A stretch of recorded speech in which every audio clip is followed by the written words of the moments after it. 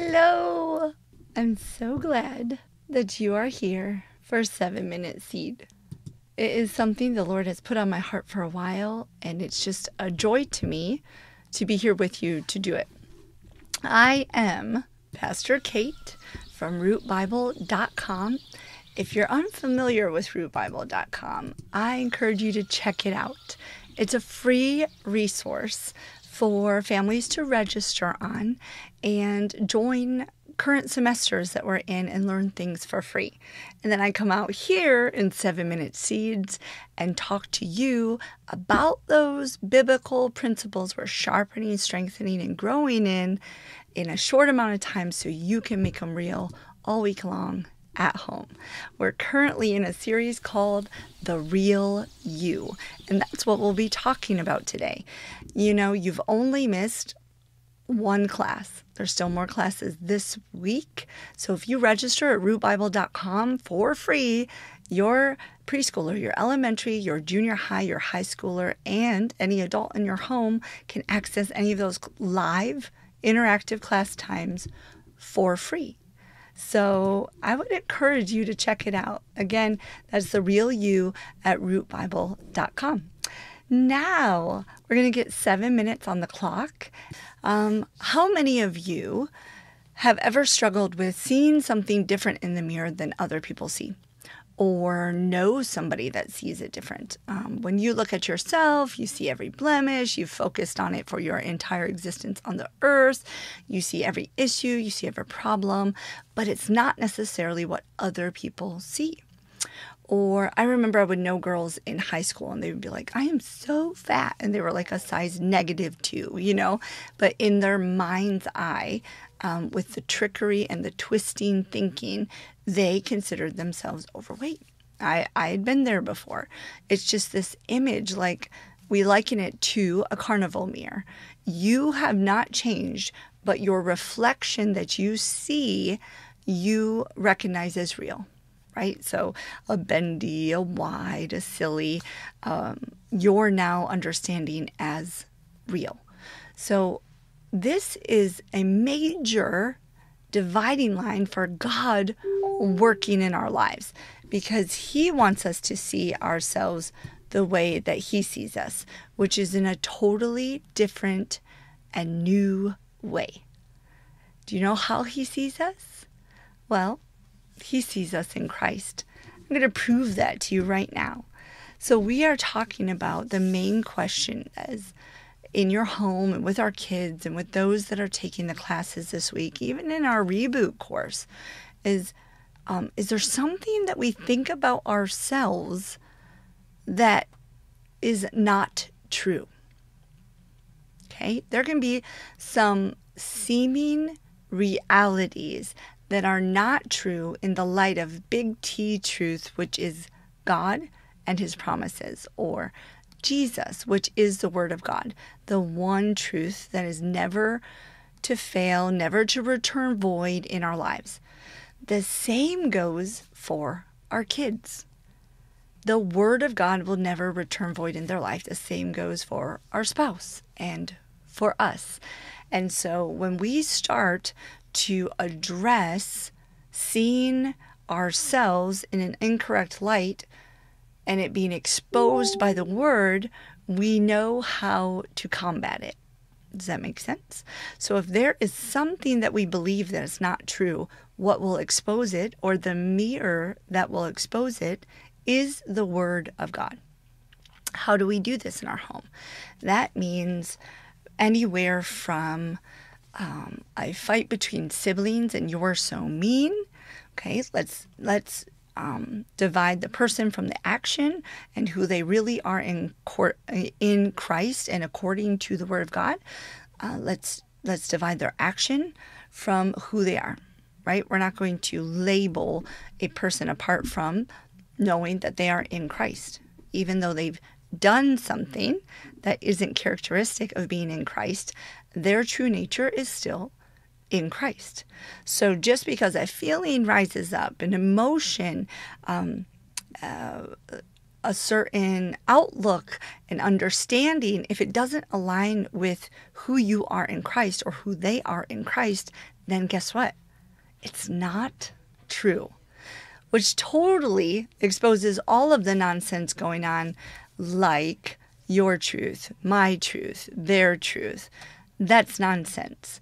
That is just simply an inaccurate view of themselves that they're perpetuating as their truth, because the Word of God pierces the heart and even brings offense to people that don't want to be surrendered in Christ, who don't want to be changed by Him, who don't want to be sharpened and stretched and strengthened, and don't want to lay down what we call the carnal nature, well, what the Bible calls the carnal nature, to live a life of Christ. So when we're in our home and somebody is using, words about themselves or others, which is like, I'm not good enough, I can't do this, or, let's take it into the faith realm. This is big in the church today, that you have to go to someone in the pulpit to walk in healing. And you see Christ bring healing to the earth, but then you see His people given the Holy Spirit that He had, which is why He could anoint the disciples to bring healing. But then He sent the Holy Spirit to all of us, who is the power behind the promise, which is the Word of God and the finished work that Christ did on the cross. Which means when I get saved, although I can grow it, I have the same amount of faith as you do and the same access to that faith. And understanding that allows me to know that I can stand in healing. Now, please understand, you can also ask, I can scratch my back. But if there's a spot I can't quite reach and I'm coming up short, I can ask, hey, can you scratch that real quick? So listen, healing is yours. It's not something you've done. It's not, you're not good enough or you need to grow more. No, healing is yours, but it is good to know someone that also knows it's yours and might need to scratch a part of your back you can't quite get to. And that means not a prayer chain. That's not people talking in fear or the worldly compassion. That means people that stand with you. Okay, why do I say that? Because this is how we operate even in our family when it comes to anything the Word says, prosperity, wisdom, healing. My kids, because they've given their life to the Lord and received Christ and choose to be made new in Him, which my computer is frozen. I can't even go to the scriptures. Yay. But there is in Corinthians a scripture that says your life is now hidden in Christ.